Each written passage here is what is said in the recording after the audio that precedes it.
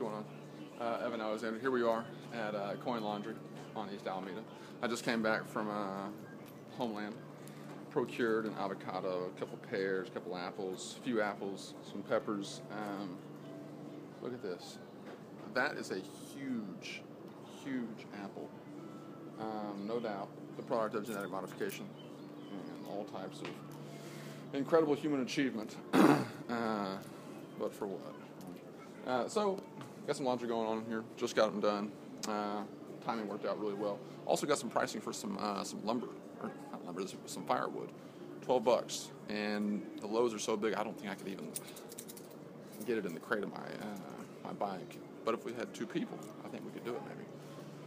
I'm going to use the dryer. This works 1/4 for 8 minutes. And I've got 2 loads here, so I'm going to go ahead and separate these and see if I can get away with using only 50 cents for each of these. But I bet it'll probably take 50 cents per load. So let's kind of even these out.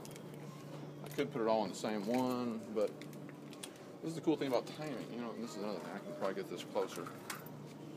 So just the likelihood of me dropping anything is lessened.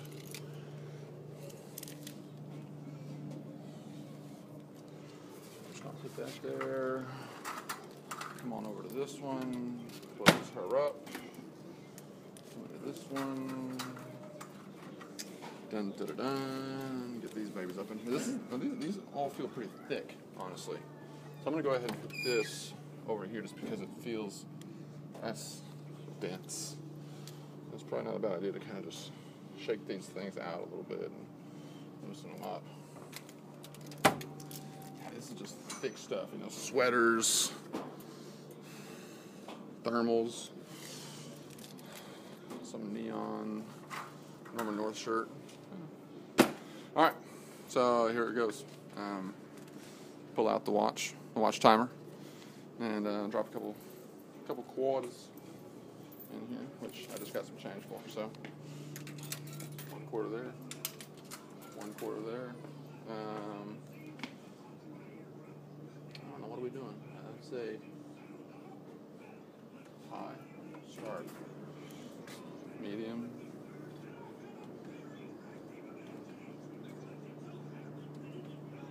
There we go, high start.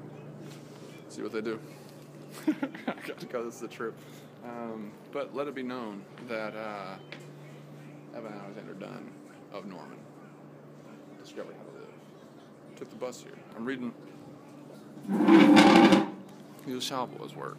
I mean, we're talking about some incredibly transcendent ideas that have emanated from a human being who's been persecuted. There's something about persecution that catalyzes a unique critical mind, and his criticisms of contemporary modern China are scathing. And if one were to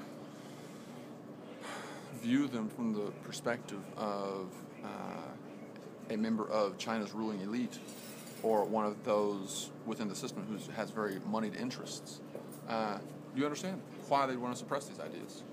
You know, there is so much fervor, there is so much of a desire in China for intellectual pursuit, intellectual development, that these types of ideas would just be gobbled up. Now here in the U.S., the dissidents such as Chris Hedges, Noam Chomsky, Chris Hitchens, David Foster Wallace, Marilyn Robinson, Sarah Vowell, these thinkers they're a part of the culture, but they have just this small sliver of influence. And writers like this in repressive societies, they have an increasingly powerful influence. And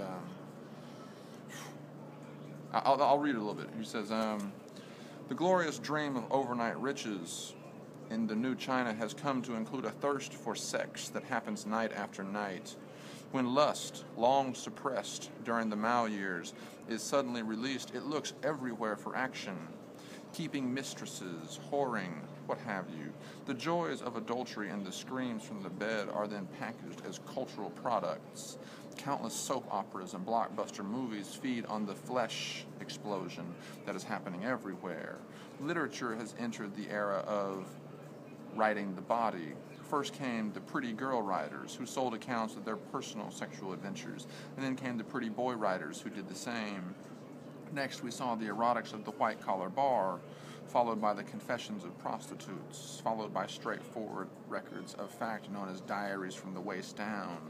Next, a woman who claimed to hold the M.A. degree posted nude photographs of herself on the internet. Sex literature has boomed on the internet and has deteriorated into bald expression of sexual appetite and fleshy encounter. No wisp of shame is visible. So this is very much about the over-sexification of contemporary culture. Now, he's talking about something else here. Now, he moves to talk about Confucius later on in another essay. This is yesterday's stray dog becomes today's guard dog. The fate of Confucius's reputation in the 20th century would likely have puzzled Confucius. Twice he was made the target of major political campaigns, once during the May 4th movement that began in 1919, and once when Mao Zedong launched a campaign to criticize Lin Biao and Confucius in 1974. In the years since Tiananmen, a trend of Chinese intellectual circles has opposed radicalism, and some people have lumped the radical anti-traditionalism of May 4th and the radical anti-traditionalism of Mao together, rejecting the two as a package. But these two anti-Confucius campaigns were radically different things. First, the prime movers of the two campaigns could not have been more different. May 4th was a spontaneous bottom-up movement by people who were making demands on the government. They were mainly independent intellectuals who had been influenced by new ideas, values, and strategies from the West, and were using Western yardsticks to try to understand why China had fallen so far behind. They had transcended the thinking of the late 19th century, which held that, quote, catching up was merely a matter of technology, or perhaps of government form, and had concluded that the problem was deeply involved with culture. Confucius needed to be uprooted. In sharp contrast, the 1974 campaign to criticize Lin Biao and Confucius was a top-down political movement launched by a dictator, Mao Zedong, who held absolute political power and who had ensconced Mao Zedong thought in the sole position of honor in China's world of ideology. No other ideas, whether from China or elsewhere, were permitted.